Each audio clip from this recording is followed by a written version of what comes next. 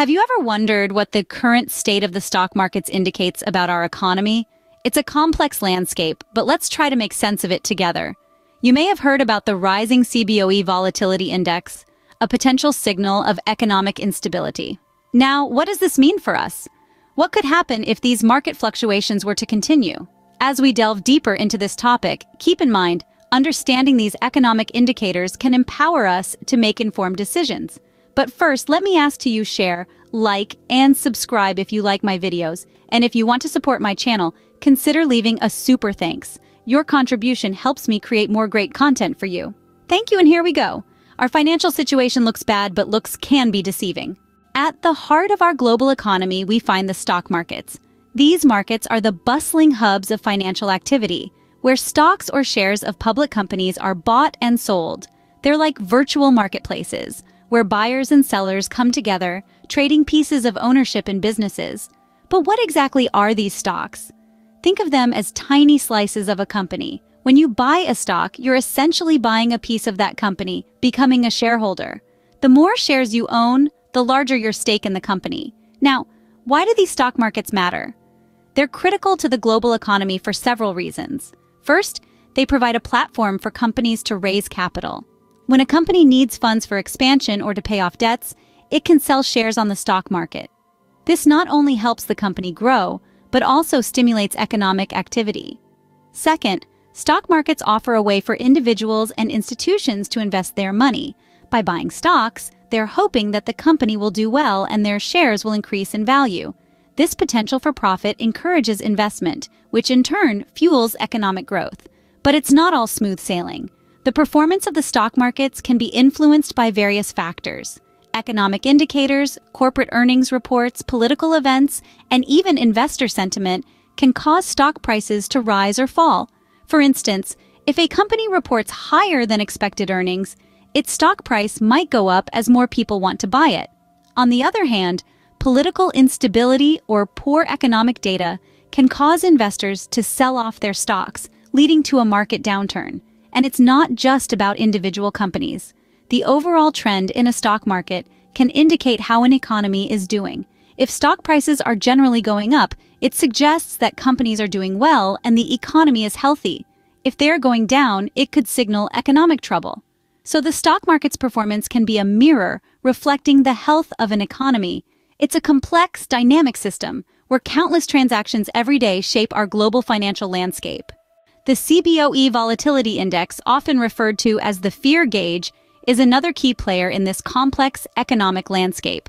The CBOE volatility index, or VIX, is a real-time market index representing the market's expectation of 30-day forward-looking volatility. It's calculated from the prices of S&P 500 index options, and it gauges market risk, investor sentiment, and fear. Quite the mouthful, isn't it? But in simpler terms, it's like the heartbeat of the market, reflecting the market's anxiety level. When the VIX is low, it suggests that investors are confident and expect minimal fluctuations in the stock market. However, when the VIX is high as it is right now, it indicates that investors are uncertain and apprehensive. Now let's look at the correlation between the VX and the stock market. The relationship between the two is typically inversely proportional. This means that when the stock market is performing well, the VIX tends to be low. Conversely, when the stock market is performing poorly, the VIX is high. Why is this, you ask? Well, when investors are nervous about the stock market's direction, they often use options as a form of insurance against potential losses. As a result, the demand for options increases, driving up their prices and, subsequently, the VX. So, in essence, the VIX is a measure of how much investors are willing to pay for this insurance.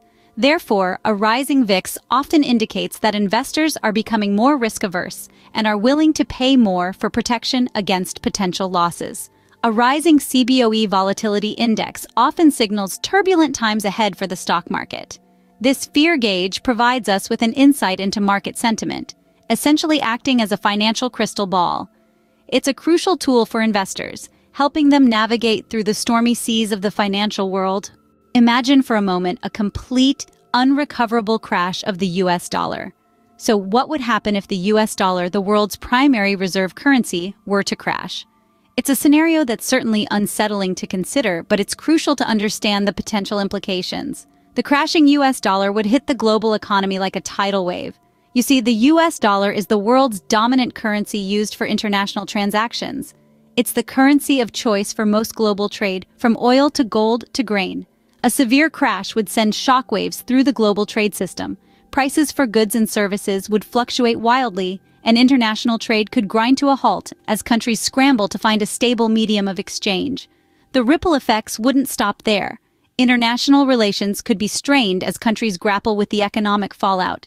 Countries heavily reliant on the US dollar, such as China and Japan, who hold large amounts of US debt, would be hit hard.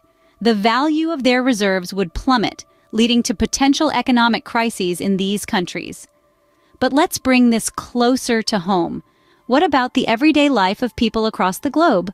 A crashing US dollar would likely lead to a steep rise in inflation, making everyday goods and services even more than they are today.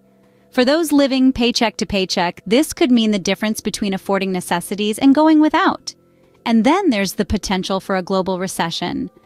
History has shown us that major economic disruptions, like a crashing US dollar, can trigger a domino effect of economic downturns around the globe. The financial crisis of 2008 is a stark reminder of how interconnected our global economy really is. But it's not all doom and gloom. Such a crash could also be a catalyst for change. It could prompt a reevaluation of our global financial system, also known as an RV. It could drive innovation in an alternative currencies, such as a gold-backed currency and methods of trade. It could even spur a move towards a more balanced and equitable global economy for the world.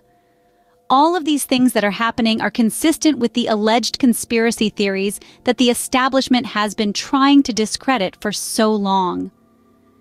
In the world of finance, everything that we are seeing now, and will probably continue to see for a little while, happens when the dollar is about to collapse, and the repercussions of a crashing US dollar would reverberate far beyond the United States borders, affecting the global economy at large. This isn't just about the United States. It's about a global system that is deeply interconnected, where the fortunes of one can impact the fortunes of all. In today's discussion, we've unearthed some crucial insights about the stock markets, the CBOE Volatility Index, and the potential implications of a crashing US dollar. We kicked off our conversation by unraveling the intricacies of the stock markets. We explored how these financial powerhouses operate, their influence on global economy, and the factors that can cause them to fluctuate. We learned that the stock markets are not just about numbers and charts. They reflect the economic health of a nation and hold the potential to impact our everyday lives. Next, we dove into the complexities of the CBOE Volatility Index, often referred to as the fear gauge. We decoded what this index signifies and how it's linked to market sentiments. Recognizing the role of the volatility index in predicting market instability can be instrumental for both investors and policymakers. Then, we delved into a scenario that's often regarded as a financial nightmare, the crash of the US dollar. We discussed how such an event could ripple across the global economy, affecting trade, investments, and even the average consumer. We also highlighted how this could potentially trigger a domino effect, causing financial crises in other parts of the world. Throughout our discussion, we emphasized the importance of understanding these economic indicators. They are not just abstract concepts for economists and financial analysts, but are vitally connected to our everyday lives. They shape our economies, influence our government's policies, and can even affect our personal financial decisions. In essence, these indicators offer us a window into the intricate workings of the global economy. By understanding their nuances, we can better anticipate economic shifts, make informed decisions, and navigate the changing world of finance. This is not a bad thing, as it has been in the past. It's a necessary discomfort to free ourselves from those that strive to keep us in debt for control and profit. Be alert, be safe, and be at ease knowing that a beautiful new world is within sight.